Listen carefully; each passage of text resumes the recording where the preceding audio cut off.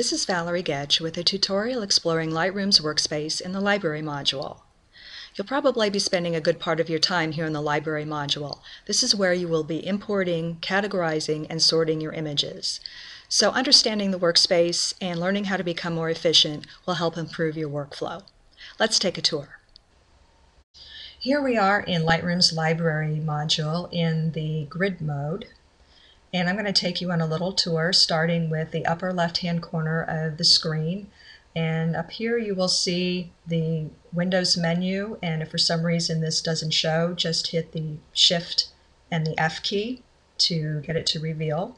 And over here on the right, this is your task menu, and you'll see the various modules, and this will take you from module to module, starting from here in the library to develop, map, book, slideshow, print, and web. And if for some reason you prefer to not have all of these showing, just right-click in this area and then you can deselect any of the ones that you don't want to appear. And next I want to show you right here this center section. This is the preview area, and this is your main work area, and it shows the thumbnails of whatever images you have open in a particular folder or collection that you have selected. And you will note that under collections I have tutorial selected, and those are the images that appear here. So you'll see that there are panels on the left and the right. These are called panel groups, and you access these panels by clicking the little arrows to open them and close them. And if for some reason you're not working with these and you want them out of your way to make some more room, you just hit this little arrow here on the left, and that will get rid of the left-hand panel. Click it again to bring it back, and you can do the same thing on the right. And if you want to get rid of both panels, just hit the Tab key, and there they're gone. And then hit it again to bring them back. Next, I want to show you the library filter, which is a powerful feature in Lightroom. This enables you to sort your images on endless criteria, by text, such as keywords, by attributes, such as whether you have an image flagged, and this is a flag. These indicate that these images are flagged, by color label, such as these that are purple labeled. You can also sort by many different metadata, and metadata, you may recall, is data that's either embedded or linked to your images, and it could include things like ISO, shutter speed, your camera model, the date you took the picture, the file name, any number of data. So right now I have mine set to none, so all of my thumbnails appear. Sometimes this toolbar will disappear on you, so if you're not seeing it, simple to get it back. Just hit the / key. And I'm going to hit that now, and you'll see that it disappears. I'm just going to hit it again, and there you have it back. So now below this preview area is the toolbar. And the toolbar is also something that sometimes disappears. So if you don't see it, hit the T key on your keyboard, and then I'm pressing it again to make it reappear. Over here on the right on the toolbar, there is a thumbnail slider that you can use to make your thumbnails larger or smaller. And over here on the left, you can click on these to view your images in various modes. We're in the grid mode right now. You can also use the loop view to view one image at a time in a larger view, or the compare view to compare two images, or the survey view to compare several images at a time. This I'm not going to go into detail right now, but this is a painter that you can use to paint attributes on a group of images. So say you want to add the same keyword to a bunch of them, you can use that. You can also sort your images by capture time, by rating, by file name, etc. And then right here you can add flags to your images, flag them as pics. Say for example, I want to pick this image, I'll click on it to select it, and then I can add a flag it as a pic, and now you see that it's flagged. And I can also add star ratings to it here. Let's say I want to change this rating to a 4. There, now it says 4.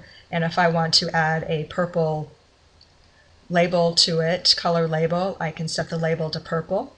And you'll see that you just have a thin color border when the image is selected, and that's to distinguish and let you know that this is a selected image. So when I deselect that image, and I'm going to deselect all by hitting Control D, now it just returns to the solid purple like the others.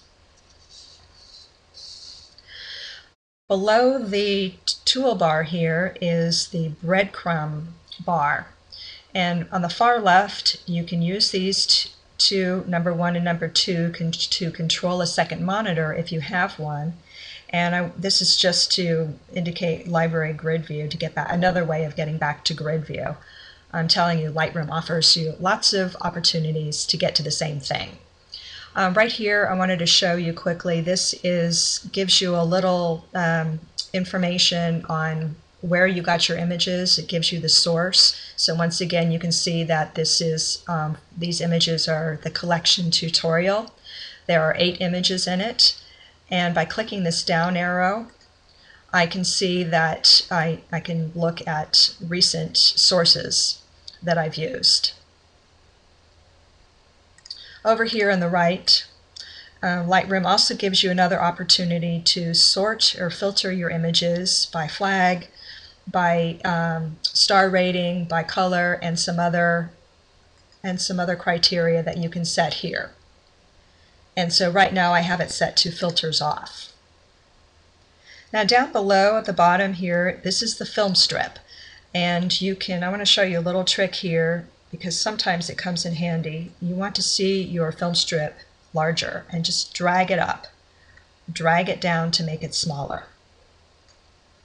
And the film strip is just basically a linear view of the same image as you have at the top here in your preview. So when you click on an image in your film strip, that image is selected here in the thumbnail. So there again, you can see the images have been selected. Now you probably won't use the film strip a whole lot when you are in the grid mode, but you may find it handy if you're in the loop mode, which I'm going to switch over to quickly. This is the loop mode because it gives you an opportunity to quickly scan through your images, like so. And then let's go back to grid mode. I can do that either by clicking here to get back to grid view, or I could use the G shortcut.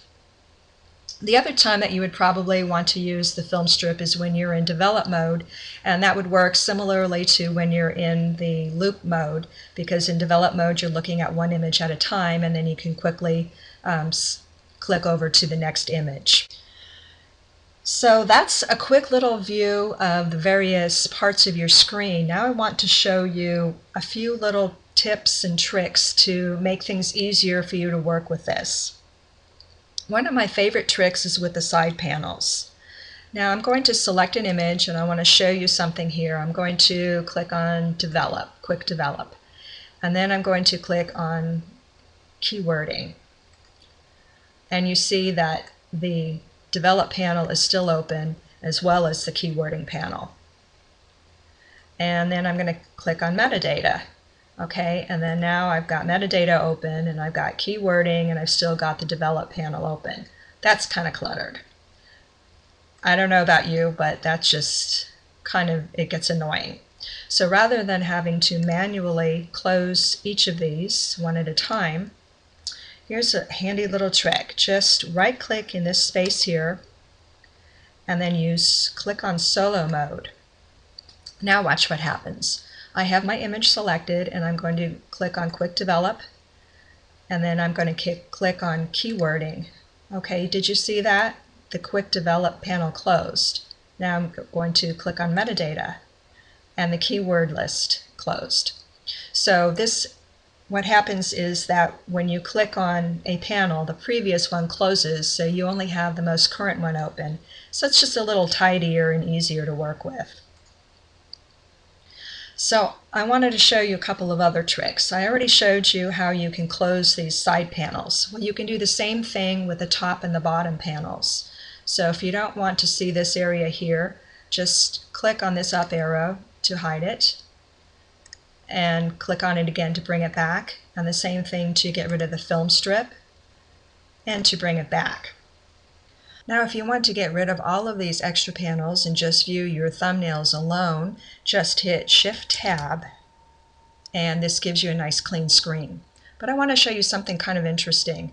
Remember how we got rid of all of those panels that were kind of in our way? Well, when you accidentally scroll with your cursor over here, they reappear.